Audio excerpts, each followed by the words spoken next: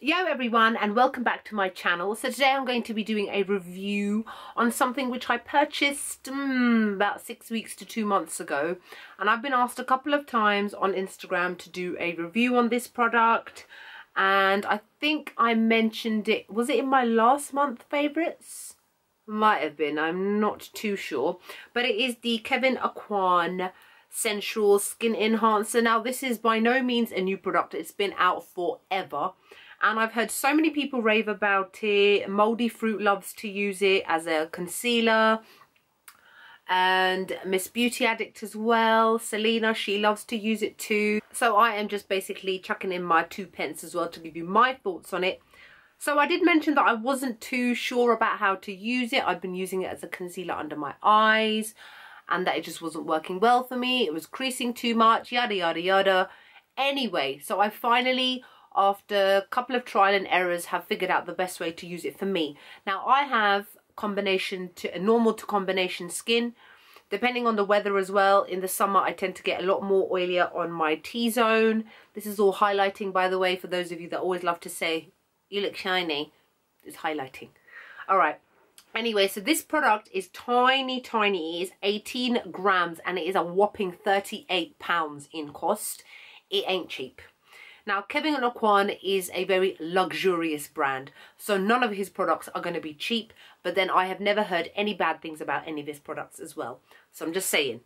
And I have always wanted to try it, but I wasn't too sure, especially firstly because of how much it costs. Secondly, it's not really available everywhere and anywhere. You can buy it in the UK from Space NK, but they don't tend to have loads of those shops around and about. For me, most of them are in central London.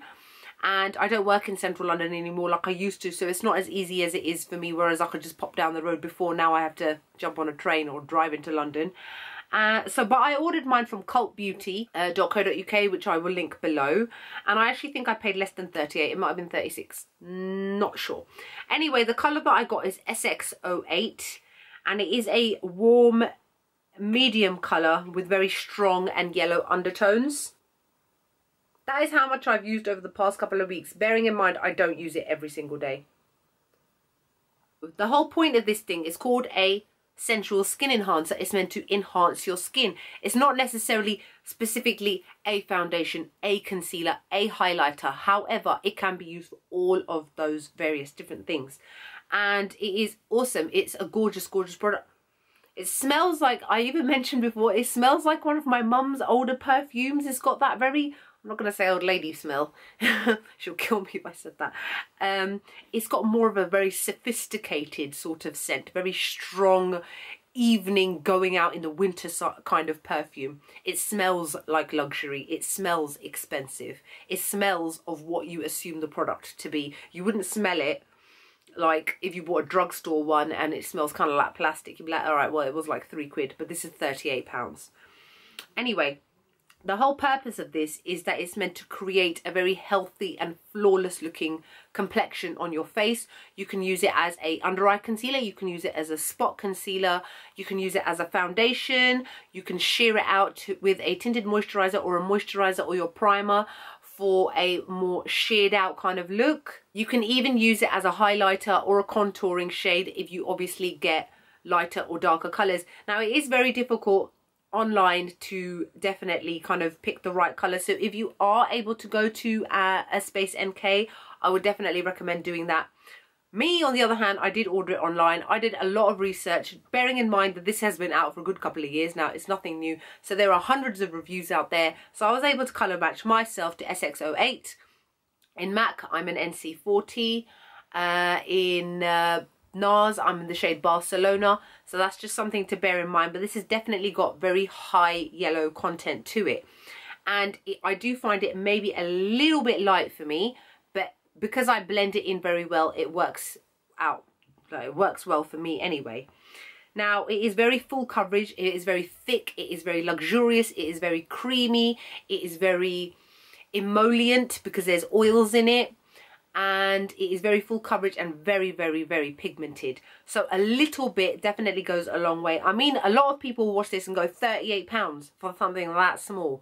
But you literally just need the tiniest amount. Let me show you. That is enough to cover my whole under eye area, pretty much.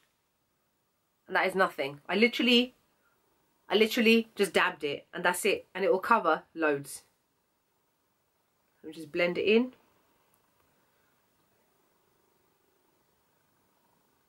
It is very, very thick and full coverage. Very full coverage. It is pretty much covered up my beauty spots, but then I have blended it out loads and loads, and there's nothing else on top. But it will cover up everything and anything. Somebody who suffers from pigmentation marks, redness, acne scarring, even pitted marks in your skin like I get, what I have because of when I was younger and I used to pick my spots. It covers everything. It gives you such a beautiful and natural sort of finish. It's meant to give like a dewy sort of look, but I find that it gives more of a my skin but 100 times better sort of feel to it. I absolutely love it. What I personally tend to do is I've got a lot of redness on my cheeks. Here, I don't know if you guys have ever noticed, I've got a lump here. This is like, it's called a sebaceous gland. It's like the granddaddy of all spots. You can't actually get rid of it. You can't squeeze it. Actually, it will take like somebody really strong to squeeze the crap out of it. But for ages, it's been there forever, blighting my life. And it's got a slight darkness to it. So I tend to put a little bit of that on it, covers it up completely. It's awesome. So if you suffer from acne, cystic acne, that sort of thing, this will cover up all of that. And then I just apply a little bit on my chin, a few areas that I want concealing. Then I just use my normal, whatever brush I've used to put on my foundation.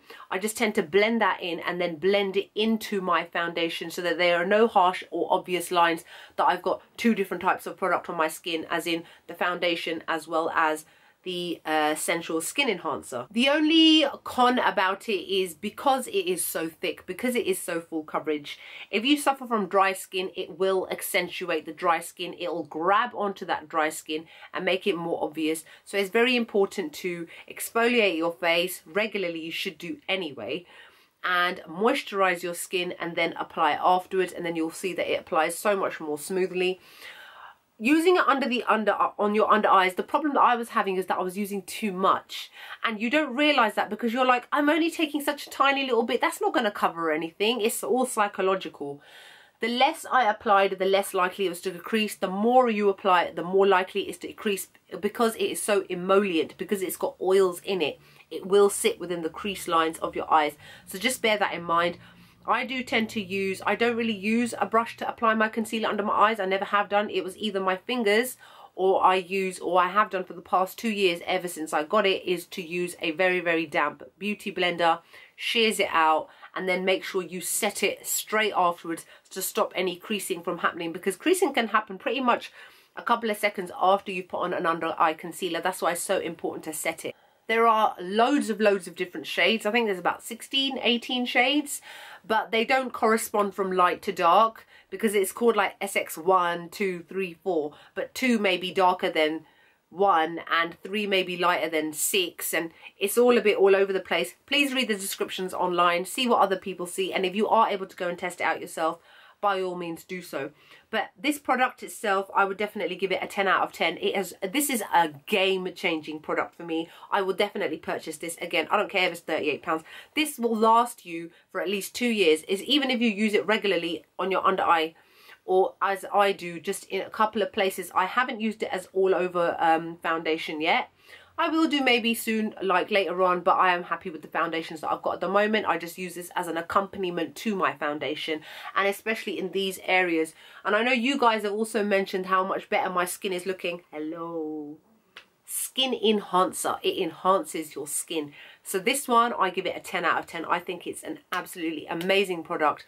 And because of after I've used this, I am definitely going to look into more of the Kevyn Aucoin product. Apparently some of the highlighters are pretty good as well. Let me know what you think.